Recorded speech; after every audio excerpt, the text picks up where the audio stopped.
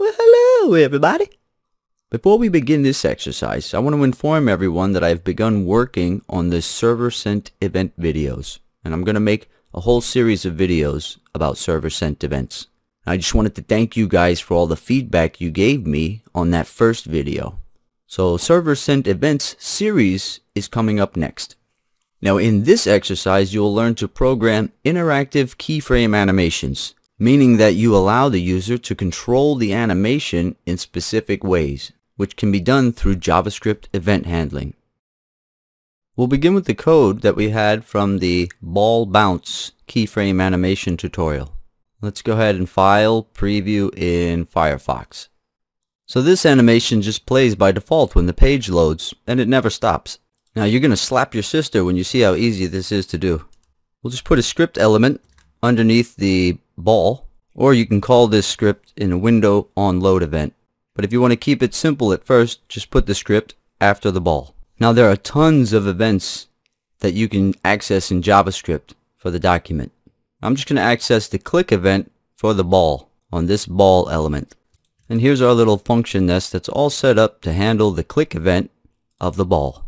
Now what I'm going to do is just highlight all of this syntax for the keyframe animation and press Ctrl X.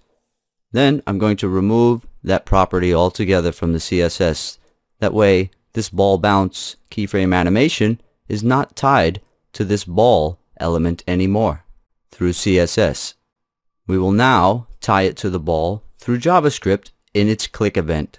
So we'll simply type in ball.style.animation is equal to, and in between double quotes or single quotes, we'll put the string that's needed to make the animation start. Now let's go to File, Preview in Browser, Firefox.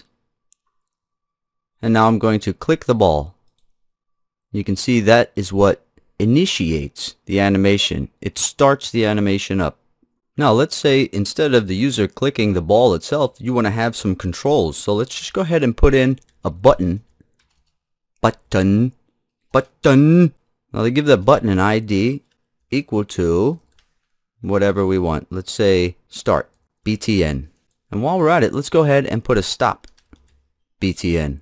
That way I'll show you guys how to stop the animation with another control. Now let's just go down here to our JavaScript. Let's take a start button ID, put it right there instead of the ball. So now this click event is added to this start button, and that will control the animation. Now let's just type in the word start, and for this one, stop. Now let's go ahead and File, Preview in Browser, Firefox. Start. And you can see that starts up the animation. Now let's make this stop button work. Let's just go ahead and take this whole add event listener and function. Take the stop button, put it right here. Now the stop button has a click event listener, and what you're going to do is just remove the animation. So you say ball.style.animation equals nothing. So let's go to File, Preview in Browser, Firefox. Start the animation. Stop the animation. Start the animation. Stop the animation. Very, very simple.